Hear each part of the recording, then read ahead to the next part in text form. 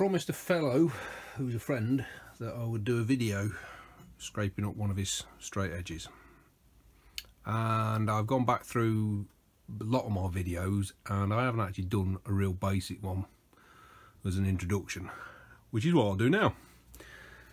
What do you need for scraping? Something to scrape, a reference surface, some form of pigment, ink or paint as a medium, something to clean that off with, some means of removing any burrs, dusty brush, a scraper, and plenty of these. I will cover each of those in turn. Starting off with the bit that you're going to have in your hand most of the time, which is a scraper. They come in all shapes and sizes, and I'll be honest with you, make the one that fits your hand and you like working with, and you can't do that until you've done plenty. For the simple reason you don't know what length you're going to want, and if you follow everybody else's length you'll end up finding it bloody uncomfortable. Traditionally they were made of high carbon steel, and you can pick these up used on eBay. I think that one I paid a £5 for, including postage. I've just shaped the end of it for getting down into tighter spots underneath dovetails. As things developed, tungsten carbide started being used, and that is literally a piece of tungsten carbide, and it's brazed onto, soldered onto a file which I've ground all the, a worn file which I've then ground all the teeth off and shoved handle on the end. When you start going up market, you can buy replaceable carbide blades. The only ones I've used are Sandvik, and that's a 30mm wide blade, and from memory it's about 35 quid. And if you buy packs of 10 it works out a little bit less. I've never bought a pack of 10. They come in 35, 25 and 20mm widths, and there are other alternatives out there, but as I say, I've not managed to get hold of any to try them out. But what I can tell you is, of all the different carbide blanks that I've used from different grades, the Sandvik one seems to hold its edge longest. And to be brutally honest, when you're doing a lot of scraping, you don't want to be at the grinder all the time. Which is the only bit of kit I haven't showed on here. You want some means of putting a new edge onto your tungsten carbide or your high-speed carbide. Now if you're only doing a small area, high carbon steel, or high speed steel for that matter, gives you a perfectly good edge which will last a reasonable length of time. You've also got the benefit if you can grind it on a standard grinder without any worries. If you're going to be doing a little bit more than say a single straight edge or the likes, I'd strongly recommend you go for a tungsten carbide edge, just because it's hard enough learning how to scrape without wrestling with what a blunt blade is. So I'll cover the sharpening as we're going through. The next bit, inexpensive paintbrush. It's got a nice soft bristle, and that's for sweeping off your area. Tuppence halfpenny. You want a piece of stone which is flat. Now I have the advantage of, I used to do a lot of woodworking, and I've got quite a few of these bench stones which were at the time expensive. It was about 15 years ago. You can now pick something similar up made in China for I think $10 or $12, and a inexpensive, I mean mine's a teardrop shape, and there are lots out there. You want a fine grade carborundum stone or Indian stone. Use the diamond stone to flat it off, and you want it so that basically you can move it around and it's not got a hump in the middle. I use a marking blue made by a company called Stewart's, which is readily available in the UK and on the internet. I think a tube of that is, from memory, about 7 quid, so not far off of what, $10, and a tube of that will last me quite a few weeks of scraping. I think I did the whole lathe bed with one, not even a full tube. I use mineral spirits, which is white spirits, to clean that off. I apply it now basically with a rolled up cloth. and that is literally a piece of soft cotton cloth, pure cotton, no polyester or anything in it. And you know, you see there it's got a wrap of copper wire around, twisted down like a tourniquet to make it nice and tight. And no, it's not lint free, and yes, it does drop tiny little bits, but I've yet to come across any other medium application which doesn't drop little tiny bits. As long as you're aware of it, you can work with it. My reference surface is actually a small surface plate. It's 12 by 8. This one appears to have been surface ground and then a rudimentary flaking over the top of it. It's got next to no depth, which means you need very little ink on it to fill it, so you're ready to roll pretty quick. Why do I use that? Because that's the smallest surface I've got that will still fit that on it. If I was working on a bigger, longer straight edge or a bigger part, I'd use a bigger plate. So you want to try and keep things to the bare minimum, not least because you got to hump them about all the time. First job before we do anything is make sure that our reference surface is good. We've all got one of these, quite helpful. Don't use any barrier cream on your hands when you're doing scraping, because I think you'll find that A, it makes your hands soft, and B, everything sticks to them, so you never end up with clean. And you're just going over the plate and you're making sure there's no dings, burrs or anything you can feel, and if there are, you just take them down with your flat stone carefully. Once we've got that down, we can take our dubber. This will piss a few people off, so-called experts. Now I used to use a roller, and what I found was that the roller, after a period of, I don't know, 20 or 30 hours of use, it was dropping little tiny bits of plastic, which are right hard. And you've got to clean every one of those little tiny bits of plastic off. And because they're so small, you could barely feel them, let alone see them. And when it finally fell apart, I replaced it, and the other one lasted about half as long.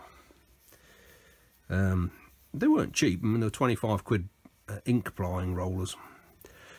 My mentor used a piece of cloth, as I showed, so I've started using that. And it takes a little bit longer to get a coating, but a lot less time picking stuff off. Now when you first start and you're applying your ink, you want enough ink on there basically to give you a print, but also just to provide a little bit of a film between the part you're trying to print, which isn't perfectly smooth and certainly isn't flat when you start, because it provides a little bit of protection again for this, to make sure it doesn't get damaged.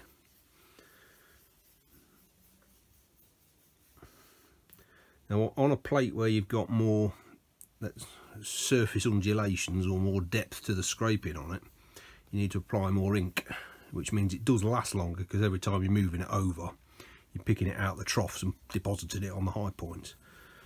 With a plate that's effectively flat like this, and smooth, I will probably have to reapply ink several times. And you're just basically putting it on to make sure that you've not got any dirty great big lumps all over it, because the more wipes you get of it, the more rubbing over the part, that'll progressively even itself out anyway. Once that's done, shift it out of the way. Don't keep it on the desk where you're doing on the bench where you're doing your scraping, because you don't want cast iron dust and grit getting onto it, so otherwise you've got to clean it all off and re-ink it.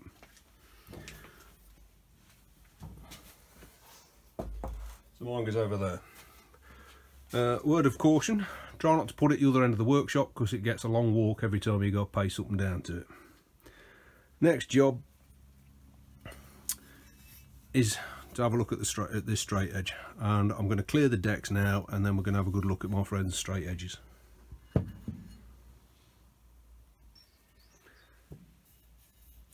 On Instagram, I've had an account on there for, I don't know, maybe 2 years. There's a chap on there from the other end of this country, down in Essex, called Clive Lamb, and he got fed up with the fact that you couldn't buy a cast or a new cast straight edge in this country. So he set about making his patterns and produced a range, and he goes from, this is his, if you like, small sample one, 12 inch. I think he's got them up to 72 inches, 6 foot, something like that. I'll put the details for the contacts. Anyway, he sent me a few comments on posts I put on, and then we had some dialogue, and he said, oh, I'm going to cast some. Do you want to have a look? So I said, yeah, fine, let's have a look. And he does a range of these in different lengths, and this one's a 12-inch one. I think it's a 45-degree bevel, so I pretty much get into anything you're going to find. Clive only supplies these machined. That way you can guarantee that the cast iron's got no porosity in it. And the castings that when they come to him, he then sends them out and they get heat treated. So what you should end up with is a stable casting. Now this is as he's delivered to me, so it's had a coat of primer on it. He's tickled up the faces and machined, ready to go. So the next thing you need to do is to basically, you need some means of holding this, because we're going to scrape the flat bottom first, and then the second face will be that. A normal camelback, you'd have a curved top with maybe a couple of pads on. But these are a design he's come up with via AutoCAD. So the size and the dimensions of the webbing is to optimize the rigidity of that face and give you better resistance against distortion from heat transfer and the likes. Right, so I'm going to set up some kind of setup to hold this flat like that, and then we'll take a look at the bottom of it. Right, I'm set up for work now, so I'm off my fancy clean cloth. I've got a piece of MDF sat on, it's actually sat on a saw table. The straight edge is clamped against a vertical wooden face, and the clamping is such that it won't move, but there's not enough force going through it to actually distort anything. I've seen guys do straight edges where they clamp them in a vise, where they clamp stuff to it and it sits. There's two things you want. One, don't distort it, and two, it's got to be quick to set up, because you're going to be picking that up and putting it down a couple of dozen times at least as you're going through the scraping cycles. And the last thing you want to be doing is farting around, moving bits left, right and centre. I usually find that after 3 or 4 passes I've got things sorted to how I want them. The other thing you need is you need to be able to scrape from one direction, turn around and then scrape from the other direction. If you don't, you run the risk of basically ending up with effectively a ridge and a furrow all the way down it. Because if you just turn the part round, you're actually scraping in the same direction all the time. Common fault, easy to fall into the trap. So the first thing we do once we've got it mounted up, we're running our hands over it. There's bits of overpaint here. Cheers, Clive. I'm going to put a bit of mineral spirit on it. Bit of mineral spirit onto my diamond stone. Clean the bottom of my India stone, and then I'm just deburring it.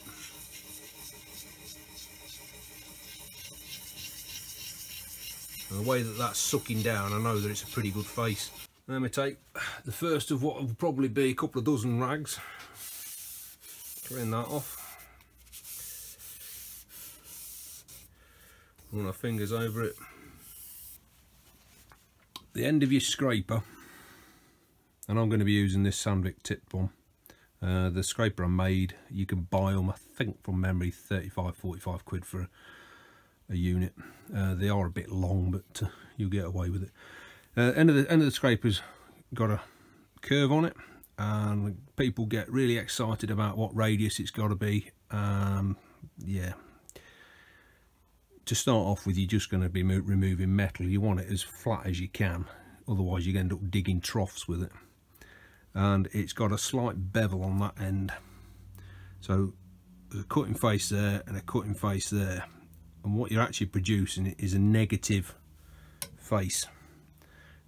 you're not digging into the cast iron, you're effectively scraping it over. If you look at turning tools for cast iron, when they used to use just high-speed steel, they get a negative rake on them. So we're going to go over it and give it a single pass. I'm just going to do push scraping to start off with, because it's fairly quick and even. If this was a pretty crappy surface, I'll be just looking at a roughing pass. What I'm actually going to do is do something with about 3/4 of an inch stroke.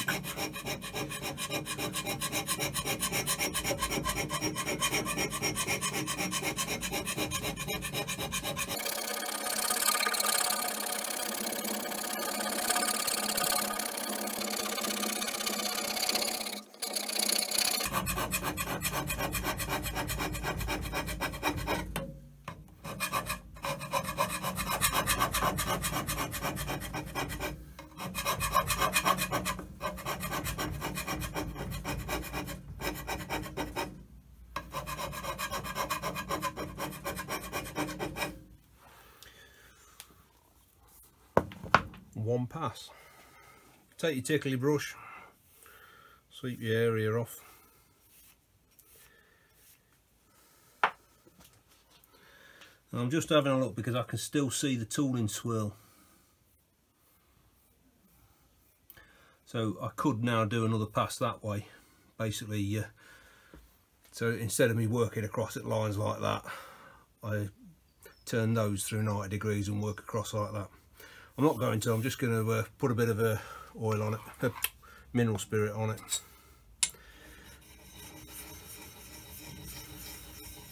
Now I can feel the burrs on that now. And there's no weight there.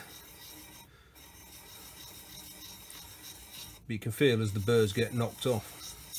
I'm just going until I stop feeling any bite from the stone, which is where it's biting on a burr. Take your cloth, give it a wipe off, and then run your hand over it.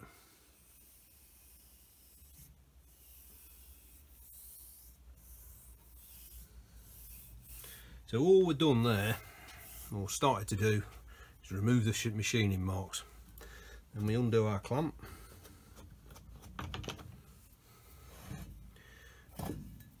And we take it over and we do a print. But a couple of things to remember.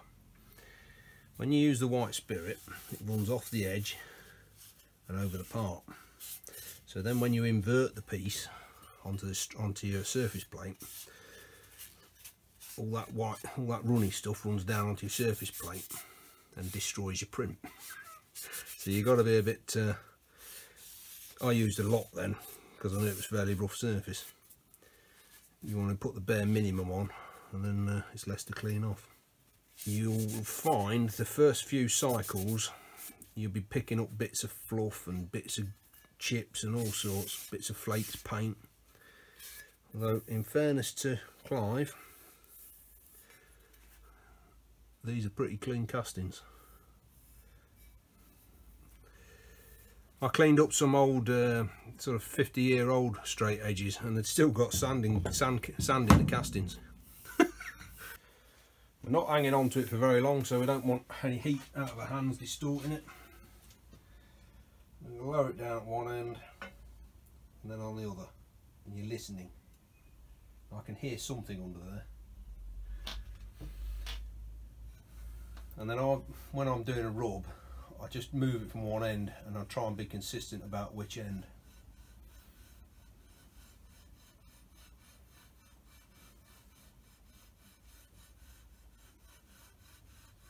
And I can tell you now it's not touching very many places.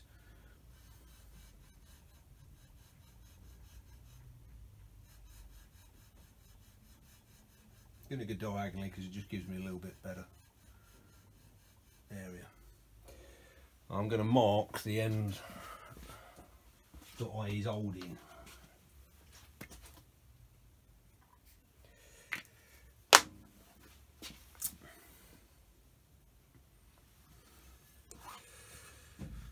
Yeah. Now if I'd grabbing it both hands and rubbing it vigorously like that, I could get a lot more ink on that, but it wouldn't be a true rub.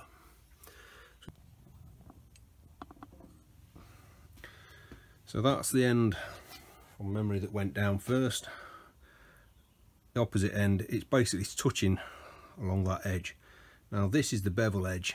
There's slightly less weight on that, and we need to bear that in mind as we progress with the scraping, because there's slightly less weight on it, it'll pick up slightly less ink. As long as you're aware of it, you can work with it. So I started out with my scraping going that way, now I'm going that way.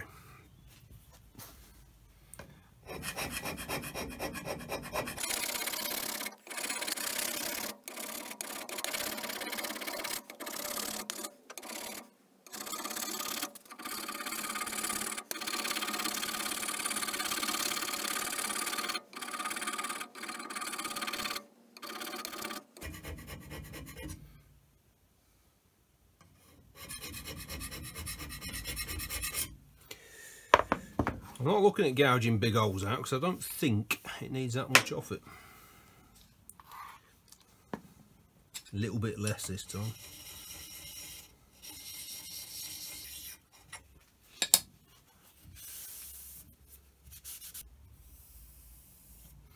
Wipe it off with my hand. I'm feeling for any burrs.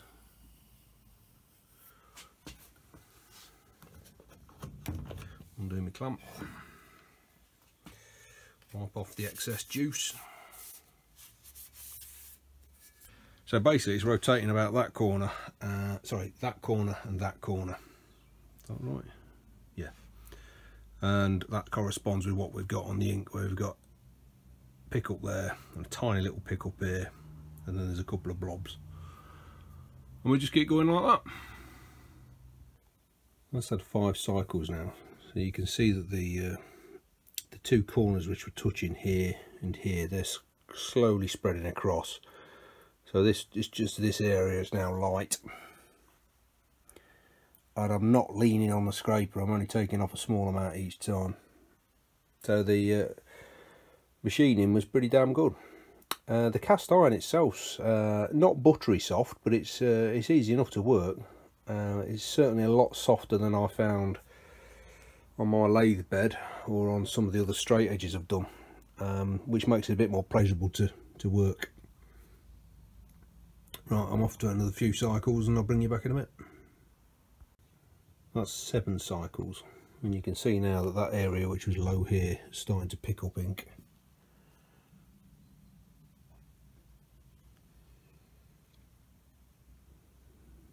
But we've not got an even scrape over it yet. You can barely touch this area.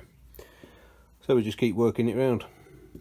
What I'm actually doing now is picking off the blues, because I know there's not a big difference in the, if you like, in the flat plane between these high points and the unprinted ones. There's certainly less than half a thou.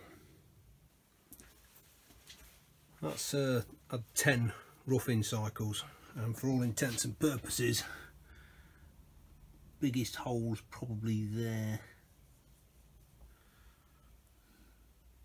That's near enough there.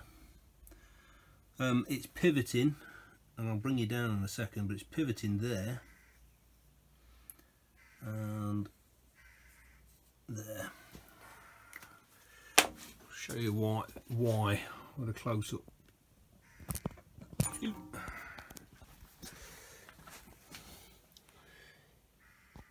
Now, you should just be able to work out that the blue spots there are more of a grey on the inside. Yeah, that's another high one there, and the same at this end. And that basically means that the ink that was there has been squished even thinner. So what you're actually looking at is the cast iron with the thinnest of thin veneers on it. Just trying to zoom out a bit. So yeah, 10 cycles, that's roughed in. Now normally what I would do would be then basically take the clamps off and just leave this sitting on top of the surface plate, just to make sure that nothing's going to relax, move or otherwise. What I'm going to do is give it another couple of cycles now, just taking off the blues, and I'll video it so you can actually see what I'm doing. The key thing is, once you start getting a reasonable spread, if you remember when I started I was doing 3/4 inch long strokes, I'm now down to about 3/8 of an inch, sometimes down to 1/4. As you reduce the length of the strokes, the intensity of the points per inch starts to increase. Now at the moment I'm still, for all intents and purposes, just scrubbing off the blue. Once these areas disappear and I start getting a much more even, it's a bit light on this area. When I start getting a more even coverage, I'll start spacing the scrapes out, and we'll cover that in a minute. So I'm just removing the blues. I'm trying to keep the scrapes to sort of 3/8 of an inch or less, and I'm not rushing, but I'm not trying to separate scrapes. I'm literally just skimming off the tops.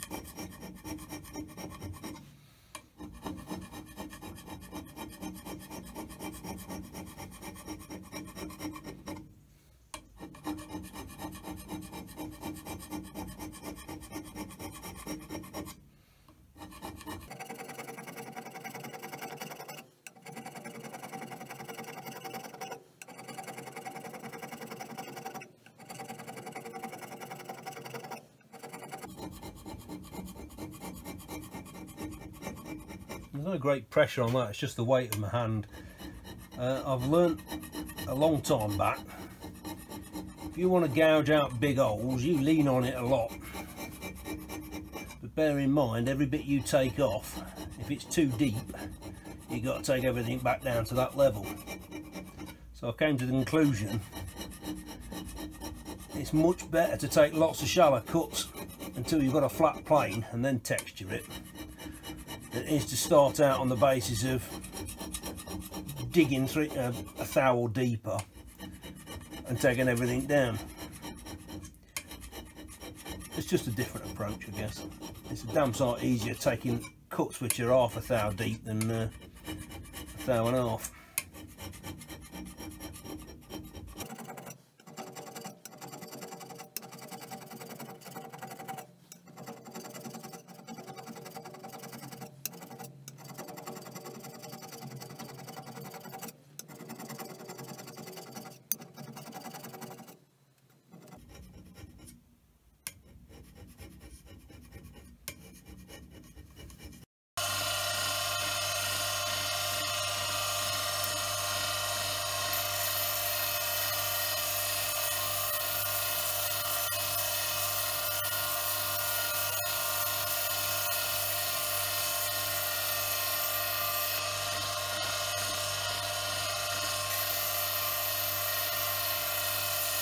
So a few words about sharpening. As my friend Clive will tell you, folks in the north is generally tight. I'm tighter than most. Tight meaning don't like spending more certainly don't like wasting money. These things are expensive.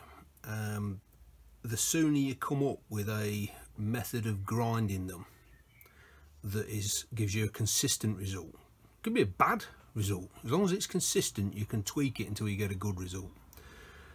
So the first thing I did was used to grind it on a green wheel on a standard bench grinder, and yeah, results were all over the shop. It might be good one grind and next grind I can't take a scraping with it. Robin Renzetti did a short video on a scraping that he did, and he showed using a diamond hone wheel. I think it was a 600 grit, and he modified a relatively inexpensive slow grinder, wet grinder. So I had looked and found a very similar kind of thing. It's a pile of crap. I think it was 28 quid, but it does the job. Just had to take the wet grinding wheel off, make up a hub, and put on a £3.50 diamond flat wheel. And I actually bought a set of them for I think 20 quid, and they go from a 36 grit right the way up to I think a 400 grit, and I use a 600 on it. And basically I don't use any jigs for grinding the radius. I do it all by hand, as you've just seen, because I'm not particularly fussed on the exact radius, and it's probably a compound radius on mine anyway. I know that certain guys who teach scraping specify a given radius for a given task, and that's fine. They have a system, it works for them, brilliant. All I can tell you is a large, relatively flat radius is great for leveling things out. If you want to use something with a tighter radius, there's not a huge deal of difference between them, yeah. So with a tighter radius you can produce a narrower width scrape, or for the same width you can go deeper. I use the other one for getting into dovetails. Every now and again I will put on a narrow or a tight radius where I'm looking at just increasing the points per inch or splitting up an area which is a bit too solid. It sometimes takes a bit of pressure off my arm. That's about it. So if you do anything on scraping, get your sharpening right, because it makes life so much easier. And as I mentioned earlier, I don't believe in heaving on the scraper to take out a dirty great big gouge, because you've got to do a dirty great big gouge all the way across it, and what you'll find is you're deeper at the start than you are at the end, or you're deeper in the middle than you are at either end. So when it comes to actually getting an even distribution of contact points, you've got a lot more work to do if you've not been consistent and you've not produced a consistent face. And I think from the people I've spoken to and the people that I've seen scraping or trying to scrape, that's the problem, the inconsistency of their scrape. And yeah, practice improves. Right, so I've got a bit more to do on this.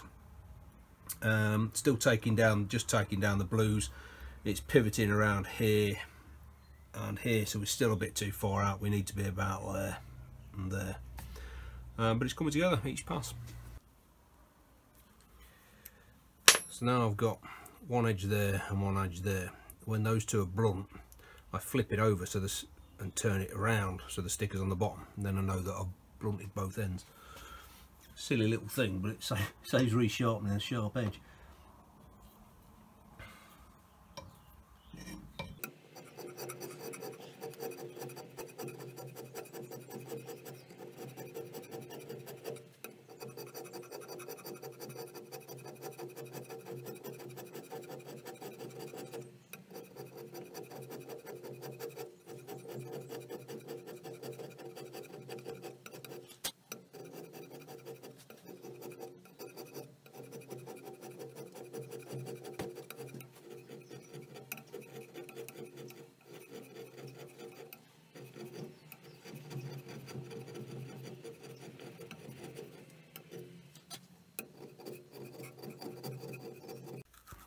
A schematical representation of the scraped surface. So you've got a high spot here, a slightly lower spot, slightly lower again, and let's call that a medium spot. They're going to pick up transfer blue on the tip.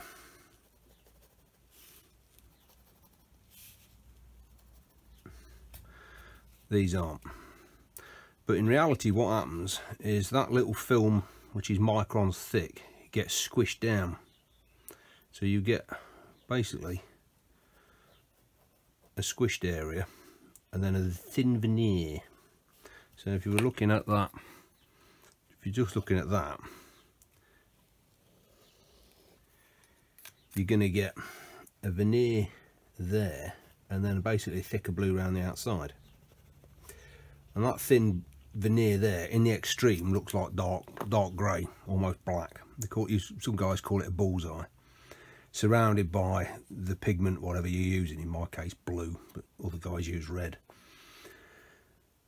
So the reason you don't take it all off, once you get past a certain number of or certain distribution, if I went ahead and took it off to there, all I've effectively done is made that point then lower than that one, and you just end up chasing the same dots down, which, you know, will still result in you getting a flat surface. It will just take a bit longer. Whereas if you just nick out the top of it with a shallow scrape, that then brings that layer almost into that, and then the next cycle you're going to take those two down and you'll pick that one up. So then you've all straight away you've got 3 points of contact rather than one hard one, a slightly less hard, a medium one and an almost contact.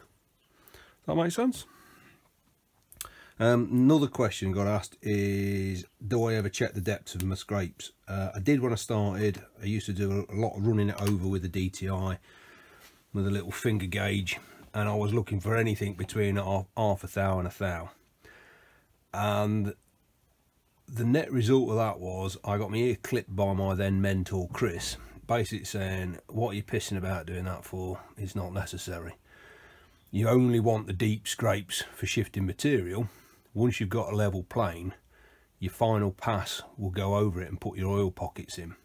Now, he's not talking about what's regarded as flaking. The style of scraping that Chris did, and mine's a pretty poor imitation of it. He would generate a plane which was, for all intents and purposes, not far off a ground finish. You might get that, and you'd get that as an area contact, that as an area contact, and that as an area contact.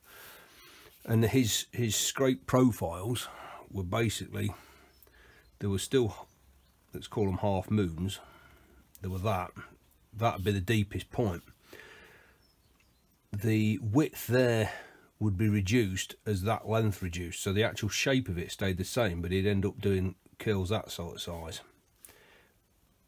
So your deepest points were put, and then in between you'd end up with almost a crisscross of contact points, and then his final pass would be something in the approaching between those two, and he'd just do an even coat all the way over it. It looked fabulous. Sadly, I never got the chance to see him put a finished coat on one of my straight edges. He passed away before he could finish one for me, but he did show me some examples. So I only make my scrapes as deep as I could be bothered to push a scraper, and then the final pass over, once I'm happy I've got an even plane, will be basically to put in oil pockets, and they're all around about half a thou deep, but they're spread a bit wider than when I'm doing the contact for bearing. Hope that makes a bit of sense. Right, so we've got a print extending over the full extent. Bit high density over that area and over that area. Hinging's good, which is where you've got the high density areas. So now it's a case of trying to pick out the highest of the highs and lowering the face down so we pick up more contact points along the bevel edge. So I am going to go over it now with a much shorter stroke, something in the region of 1/4 of an inch, and fairly narrow, maybe about 1/8 of an inch, and that'll start increasing the points per inch but also lowering the surface, and I'll just be a little bit lighter on the cut over this front edge.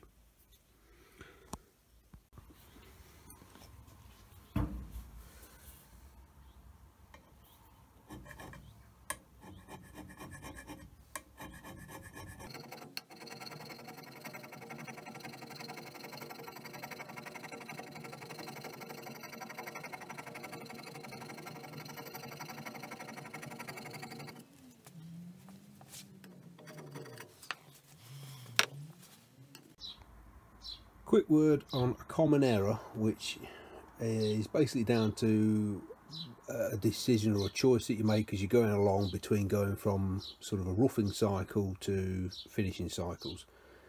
You quite often get it wrong. So if we look at this, you can see the contact areas. If you look at the area to the right hand side, so down here, you've got much less contact, and yet the rest of it's fine.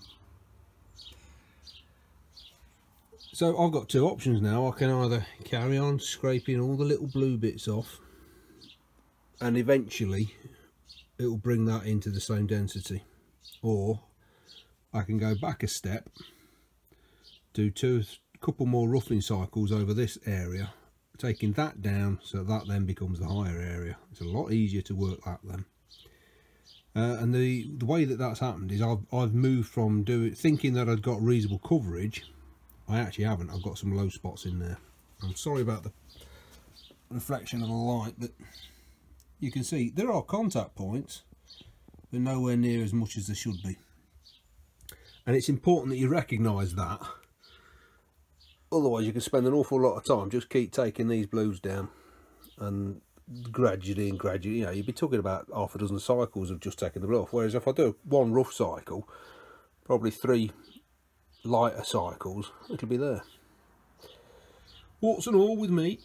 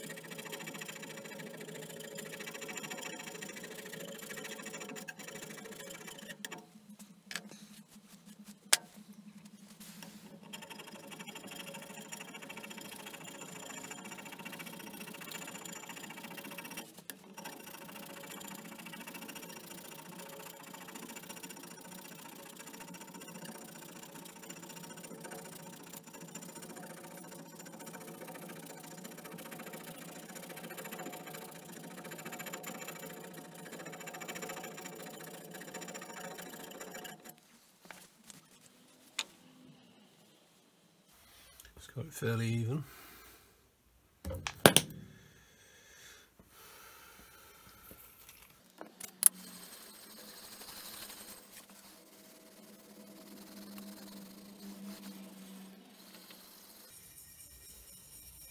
And what you'd expect after that is you're basically going to be left with a lot less contact points, but you should see more in that area.